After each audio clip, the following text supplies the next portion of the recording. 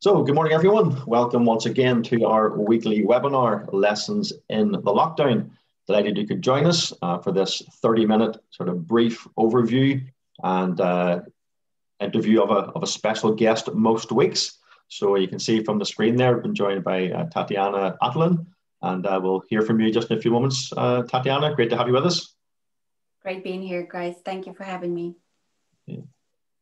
So before we get into our topic for today, just a brief market overview for you that we normally do. We haven't actually done this, John, for a few weeks. Again,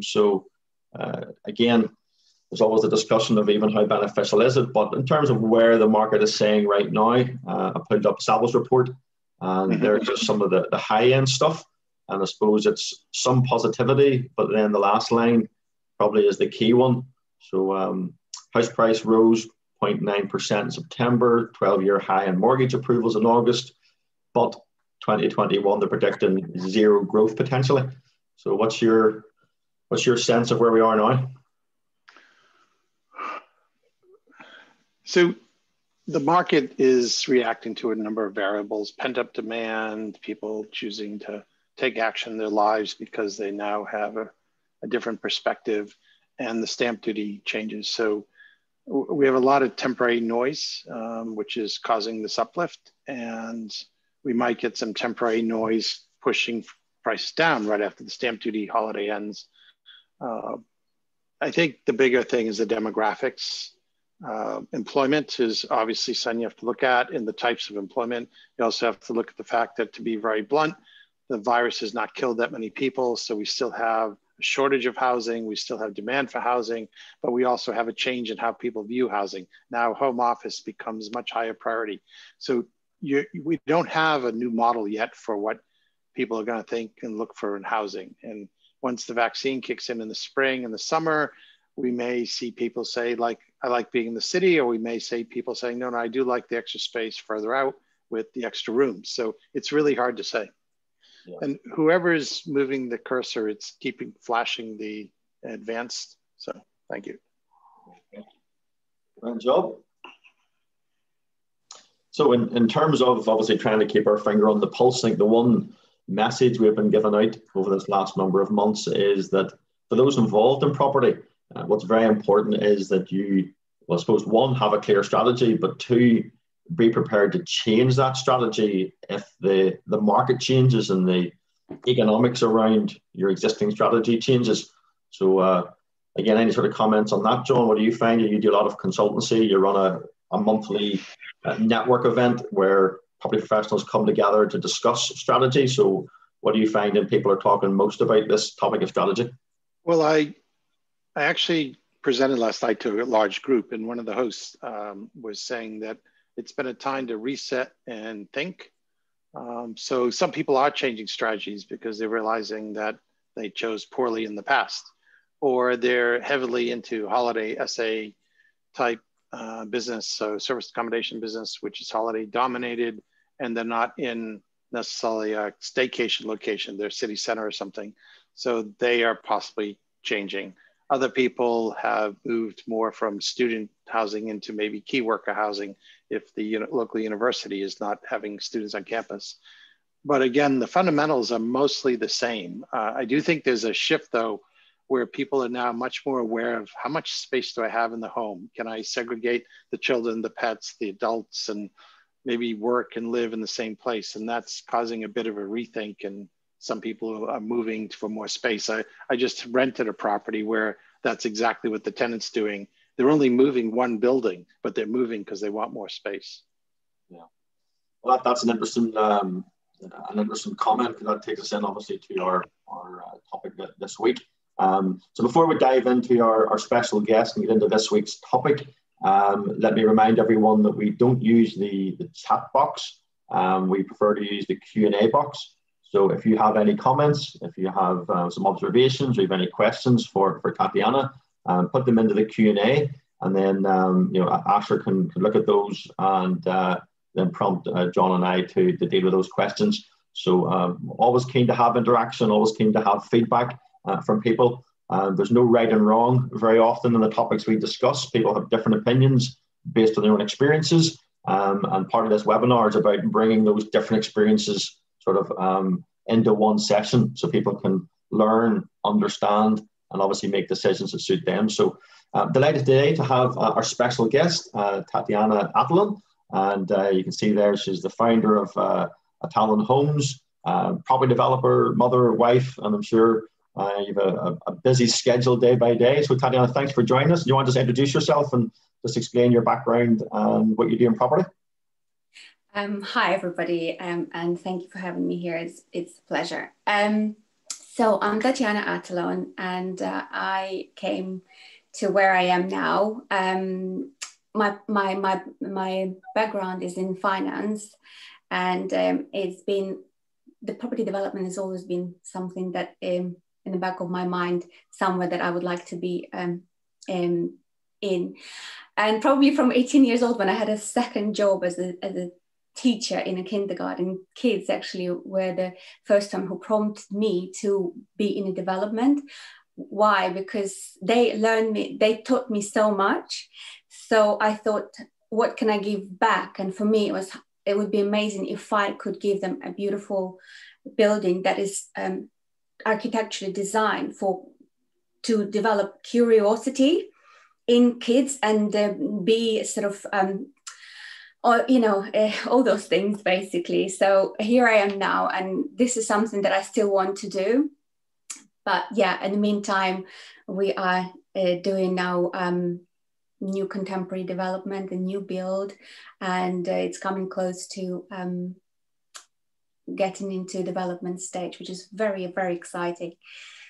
And we're definitely going to talk about it more. Yeah, no, absolutely. So just to be clear for the attendees in terms of your strategy, you very much look to source niche property off market. You very much have a philosophy of sort of high end, and you seek to add value mainly through design and quality. And therefore, it's a very sort of small niche, but you bring an expertise. And tell us just a little bit about your team as well that work with you on your projects.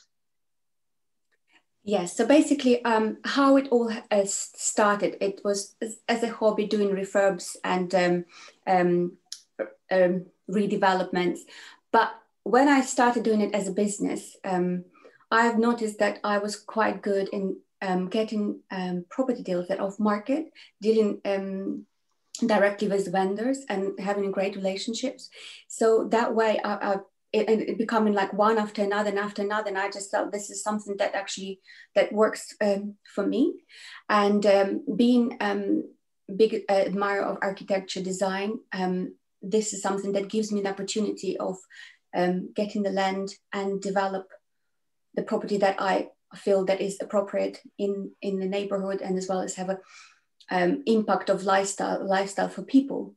So my team also is diverse in a way that my husband in construction, so and communication, me and his name is Serge, is whatever I ask, he can see my vision, so he can make it into reality, and that way it becomes though this is what it, because most of the designers or architects, it's difficult to communicate with those who construct it, build it. And so that was a major point for me to think of actually getting this to the stage where it's going to be business, well-established business, as well as my team of Lubomir and Anastasia. They are incredibly talented in a way that whenever we take on any box, we transform it into a beautiful building and with a high-end quality as well.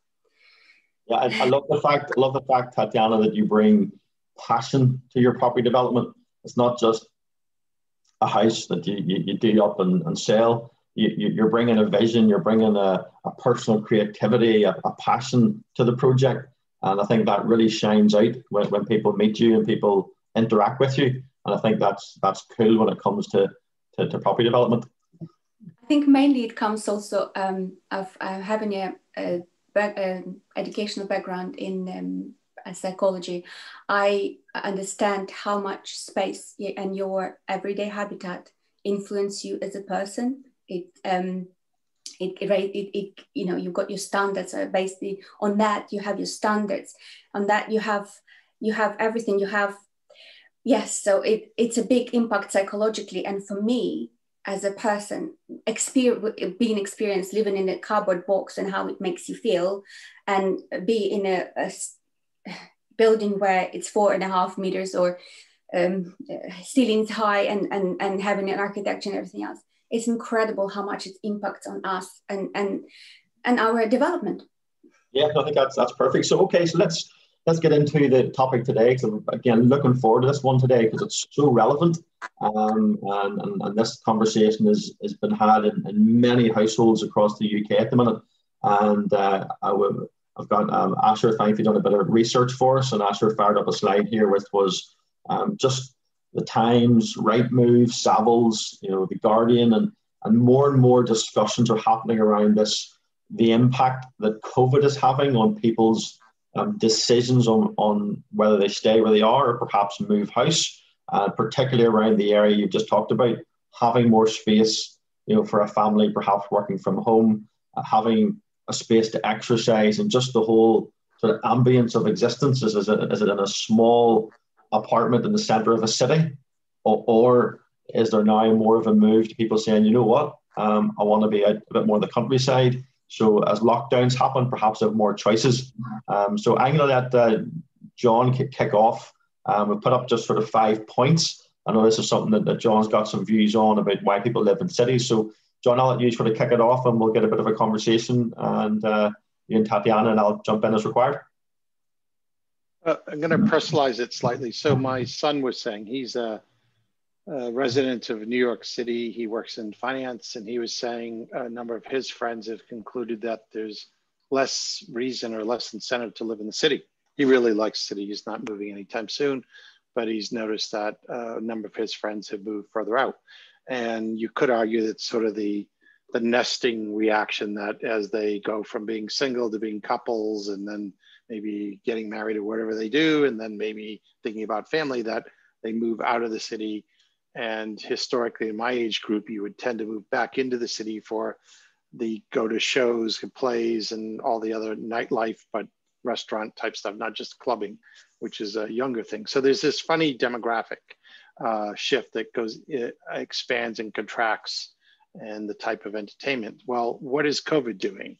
And I know Tatiana has a point about this. So what are your expectations, or what are you seeing? Because you're very much commutable from where you are, which is almost, well, suburban countryside, whatever.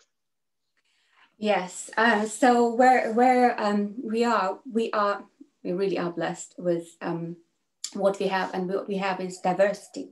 Diversity, what I mean is, we have a rural life of enjoying the countryside, parks, farms, doing some I don't know, cherry picking or stuff like that. So then we have a seaside that within the reach as well, and airports. And London is just literally takes you 15 minutes and you're in Stratford. M25 takes you anywhere in the country that you want to be. So it's got also a nightlife, and it's got restaurants. So it's a diversity of things, and having that space, that ability of actually feeling yourself free in whether you're working or you're in isolation, because there's so much space to enjoy and discover. And it really did feel, for us as a family, we realized that that lockdown was a holiday. And I don't know, it sounds horrible. So Tatiana and I have known each other for a little while back. I think technically you were single at the time, I'm not sure, but I know you didn't have a child, and now you have approximately a 6-year-old or whatever. So there's definitely this idea that, you know, children like to have a bit of space, and parents might need to work like we're doing right now. And is the home set up to make that easy? And one of the things that I've noticed is, you know, I tend to use this virtual background, which involves lighting and green screen and all this other stuff. So it certainly takes over part of what used to be living space. And In a different property, I have what I call the USA studio, where I can have a permanent setup that's outside of the living space. It's in the basement. And I think people are more sensitive to that now, and they're looking for more of that. So we're redefining what quality of life means. And like the photo shows, sitting on the toilet while you're working, hoping that people don't notice the towel hanging on the hook behind. This homes, if you go back 200 years ago, we used to live and work in the same place before Industrial Revolution, 300 years ago. And we're redefining that now. And there's an opportunity to be a little forward thinking about, well, what does that mean for families? What does that mean for people? And who are going to be interested in Tatiana's sort of almost an example of the optimal, where very good service into London for those that need to get into London, but very nice style of life for those that want to feel like they're not in the city. So should we go to the next slide? David, you're on mute. Yes, just a couple more points on this. This is the main slide for the topic. Okay. Someone's just asked a question there regarding, is there a potential, Tatiana, do you think that this could just be a temporary shift, i.e. this move to the country, and if we get a vaccine, everything settles down in a year or two, will the trend maybe reverse again and people start to move back to the city? What's your thoughts on that? I think this is a great question. And I actually thought about it. And my personal opinion is because, like, let's say we rewind a little bit back a century ago or like a decade ago, we had a social boom, right? And what happened was people tend to have, there was a trend of everyone being social, so i.e. going out and spending time outside with friends, pubs and restaurants, etc. It's become part of the people's almost a habit. So they had to be placed near the work where they can work and play at the same time. Whereas now, COVID, in my opinion, because it didn't take us 2 or 3 weeks as it was supposed to start from, it got to the point where we were like 3 or 4 months, and now we're going back again, and it's still kind of, we've got so many restrictions that during that time, you have the time to develop a habit. And then once from the habit, it goes as your lifestyle. And lots of people that I also heard and spoke with and had a feedback on that actually made them realize that there wasn't the life, what was actually really life is about. It's about spending time, reconnecting with close ones, spending quality time, being outside and doing other things, as well as, of course, great that if you work and you can work from home. So my opinion is, because of all that, the length of time, and it's still going to go, and the people's perception of the new trend is becoming new trend. Mm-hmm. And the new trend is actually, like lots of people, they're requesting, can we change our kitchen into like a bar or restaurant type of feeling? Or can we change our living room into the club type of things, because they want to do disco in there. So their homes eventually becomes their social sort of how they, where they want to be and what clicks their boxes. Or if you want, yes, somebody becomes library of things or gadgets that they whatever they work with. So it's fair to say, in terms of that quality of life, that really what we're saying is, well, first of all, people will always still want to live in a city. I don't think we're saying for one moment people will all live in a city, but I think the more space people have, the more choices they have about their lifestyle and the quality of life. So for sure, some are going to be happy in the city, but as people maybe realize and experience, even if it's only for a year or two, experience the quality of life that can be had if you can commute from your work by fast infrastructure, be that rail or roads, but then you have more space and more room and all of that. It'll be interesting to see how that pans out. So any, Asher, your quick comment. I do have something to add. I do have something to add to that as well, which is I think really importantly, aside from people's attitudes to how they feel about going out and how much they need the city life, I think on top of all of that, I think after this, it's going to have a huge impact on how people work. Working from home is going to be a much more normal thing after all of this. You know, even after it blows over, I think there's that realization that a lot of people had that I can actually do this from home. You know, obviously my office originally didn't want me to, but now that it's a necessity, I'm set up here. I have my home, you know, I have my whole home office, and a lot of people have found that they're actually a lot more comfortable working from home. You know, it saves them a lot of money on travel and food and that, you know, all those random things that you end up buying on your way to work that just don't have any value. And I feel like once, you know, after this, you know, past 7-8 months, people have looked at their budgets and realized that they've saved money in so many ways. Why wouldn't they request at least from their work, hey, I would like to actually work from home, even though it's not a necessity. And if that's something that's, you know, that actually does go ahead as a regular thing, so many people will have less reason to live in the city except for socializing. So, you know, we might find that a lot more people will move to places kind of like Hertfordshire or Essex, where it's near enough the city that, you know, it's within an hour, but at the same time, when you look around you, you're in, you know, the lovely countryside. Absolutely. Exactly. And I think this, you know, you form a habit for 30 whatever days that it becomes embedded, as Tatiana was saying. And I think Ash has made a great point that we now can be more global citizens. We can be more locally distanced and at the same time still be productive. And we will come together for that business or social reason that together it matters. But we won't necessarily default to everybody must commute in, everybody must cram into cars and trains or whatever, and everybody must go home at the same time. It'll be more like university life where you have your stuff you got to get done, and whether you go to the lecture or not, whether you show up at other things or not, but you need to hit your deadlines. Yeah, very much so. Okay.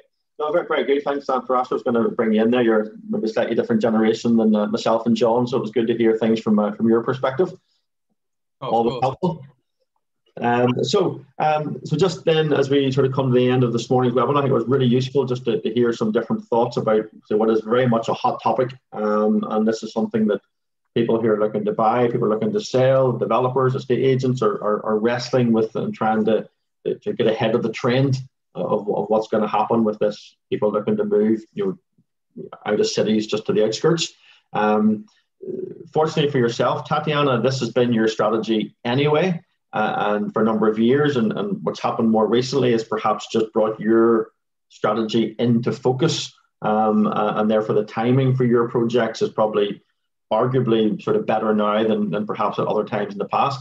So you are preparing a project for our platform, so full disclosure for the attendees, and this is Oak Gardens in Shenfield. Now this isn't open live for investment yet, so there's very limited things we can actually say about it on the call here today, but we can indicate that it's a high-end development. It's in Shenfield, and this really, Tatiana, ticks the boxes that you've talked about: large rooms, garden, countryside. Do you want to just not go into any of the financials, but just maybe explain briefly where it is and why you chose this particular project?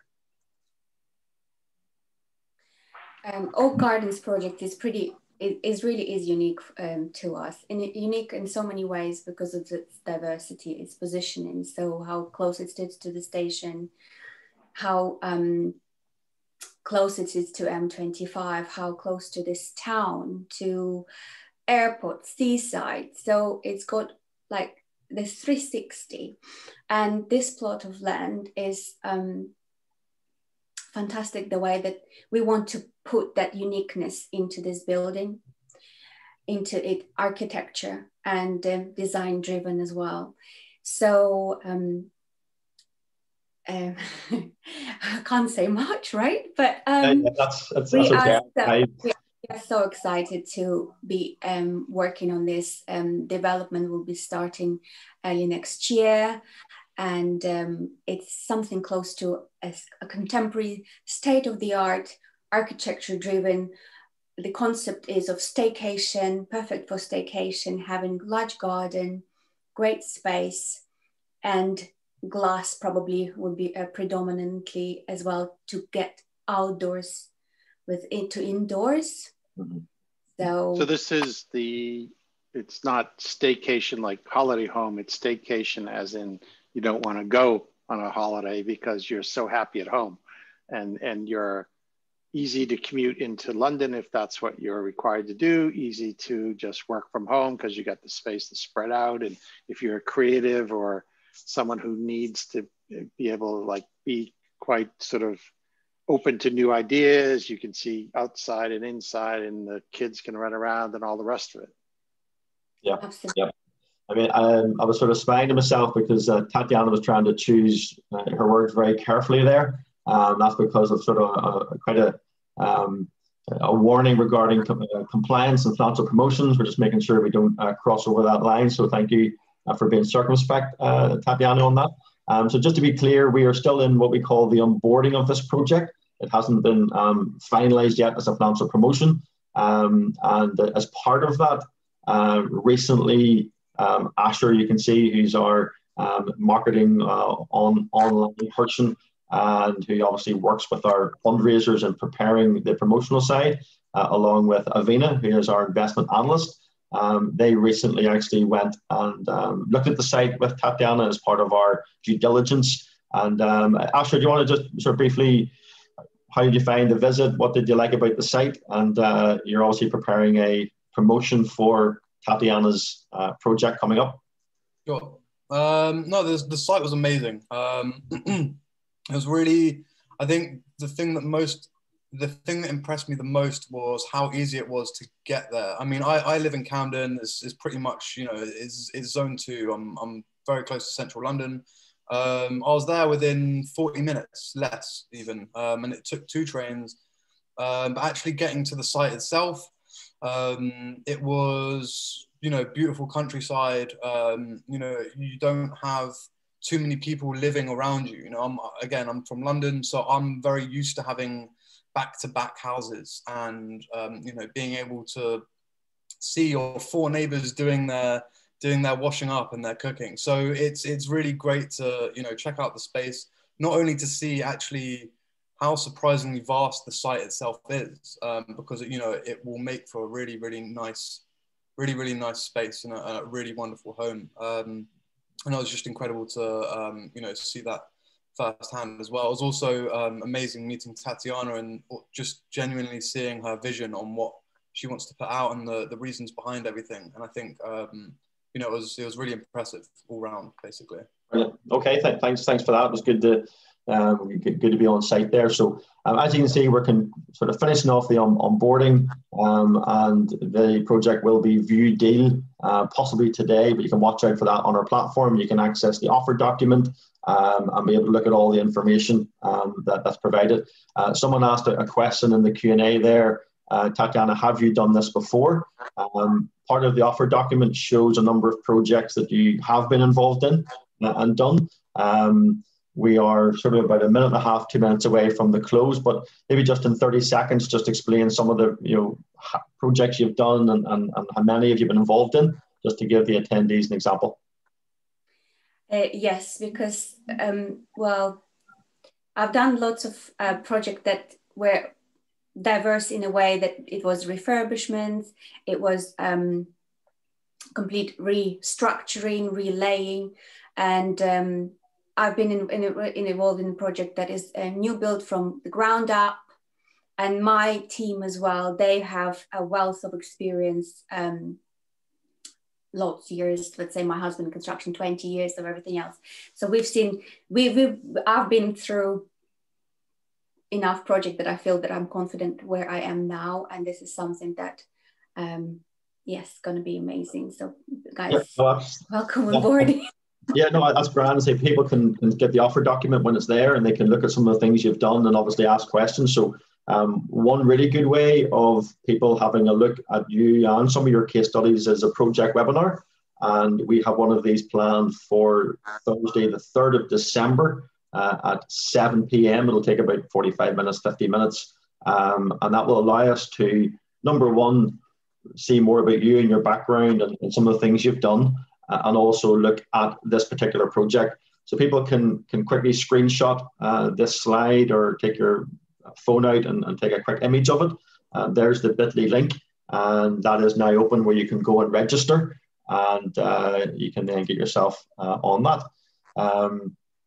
So yeah, David, the prior case study is actually already up on the crowdfunding site, right?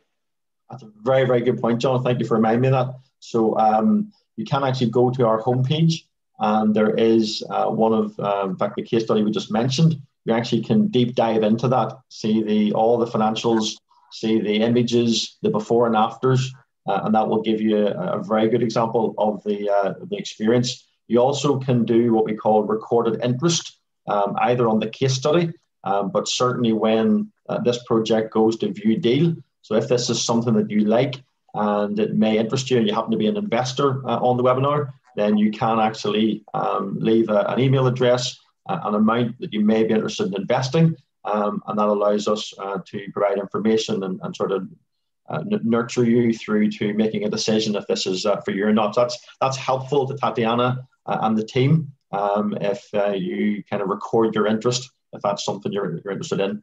So just checking the questions here before we close. This is just one home, how big? There's probably a story behind. There is scope on this site for further development, but we'll leave that to the project webinar. How do you register? Do we know how big the home is when it comes to bedrooms and things? So the home, the square footage is probably about 10 to 20 square meters, and the site is How many bedrooms are designed? So we would have, we're planning for 4 ensuite bedrooms, quite spacious, and open plan living with kitchen and diner, and then living room that goes into outside into just glass and having kind of a water feature, like, or it can be a swimming pool as well. So yeah. Well, that's it'll be great to go into those details on the project webinar next Thursday on that. Okay, so just to wrap up then, again, people know that if they want to speak to John or myself regarding property consultancy, then feel free to reach out to us. We're happy to have those conversations. And I think that is everything that we have for today. So thank you very much, Tatiana, for joining us. Really appreciate that. It's good to have you on, and to John and Asher for his input as well. So I'll let everyone say their quick goodbyes then before we finish off. thank you, guys. Cool. Thank you, everyone. See you in a week. All right, all the best, everyone. And of course, the current climate, have a really successful week. And above all, stay safe.